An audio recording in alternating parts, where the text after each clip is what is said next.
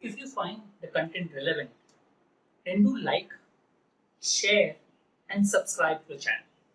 Also hit the bell button to get a regular notification. Also do share your experiences and any suggestions that you have in the comment box. Hope you enjoyed.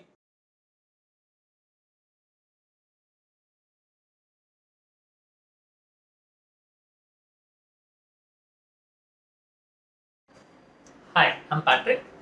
I'm recording this video as a part of the Home Stress series, basically to help you psychologically to be prepared for the examination. Now, what I'm going to do today is tell you 4 things that could help you, to improve your score in the exam. 4 things that you should be aware about, which normally in the heat of the moment or in the examination scenario, we normally forget it. First, ensure that you select the question, and it's very important. You select and leave. What people do in the exam is, in the greed to score more, they tend to try to solve all the questions, which is very wrong. Learn to leave questions. Okay? Learn. And if you don't learn to leave questions, you will not be able to spend enough time on easy questions or medium level questions. So learn to leave questions. For example, I'll just give you an example. In an examination, the initial questions were quite tough. Okay, there were people who started solving the questions and wasted a lot of time on it, because of which the later questions were easy, they did not get enough time on it. But there were others who realized the initial questions were tough, did not panic, went about relieving the questions, and that helped them to get more time to questions that were easy or medium level. Even if the remaining questions are tough, you can always come back to initial question in the second round. Remember that. Okay, but learn to leave questions.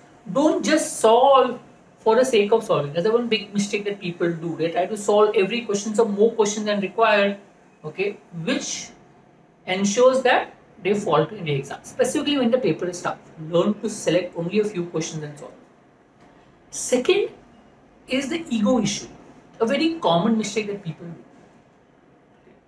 What people do is that once they pick up a question and they start solving, they don't leave it. Okay, they feel, I will be able to solve it, I will be able to solve it. And in the greed of wanting to solve it, they realize that they wasted a lot of time on the question, leaving little time for remaining questions. Learn to avoid this ego issue. And it's very common on topics which you're comfortable with. So if you're comfortable with a specific topic, you tend to spend more time on it. Be it logic, be it quant, avoid doing that. The moment you realize your question is tough, learn to leave and go ahead. That's very, very important. Again, the same fundamental first. You should be able to solve most questions. On a question you can solve. There's no point wasting time on something not. If you're stuck, maybe go through it once, but you should be aware about when to leave a question. Second. Third, don't panic as far as possible. I mean, if I look at the whole thing, as I said, I had a student who couldn't solve the first 6 questions in the quant examination. So he went to a quant exam, good student. First 6 questions couldn't solve. Did he panic? No. He said, fine, let me just relax. I know I could not solve 6 questions. I know I have to solve a lot of questions if I want to get a call. Just relax, took a minute, took 10-15 seconds, and then started solving as such. Managed to score 99.73 percentile in the exam, got into IIM Bangalore, which is good. I mean, and it only happened because he did not panic in the exam. So no situation panic at no risk. Okay, learn to leave questions if it's tough. Okay, don't have an ego issue. Don't panic. All 3 are very important for you in part of your, mentality exam. Be aware about this. And 4th important aspect in the exam is ensure that you go through all the questions. Again, in the heat of the moment of trying to solve more, panicking, we tend to solve almost every question, but in the end, a few questions remains and we have not even seen it. That's very bad. Ensure that you go through all the questions. Even just 10 seconds per quant question, or maybe even half a minute for a DILR again, but go through it. You should never miss out an easy set. I'll give you an example, my personal example. I remember when we went first time to give the CAT exam, the last 5 questions were simple, easy DS questions. I mean, you could have solved each question in maybe less than a minute. Very simple questions.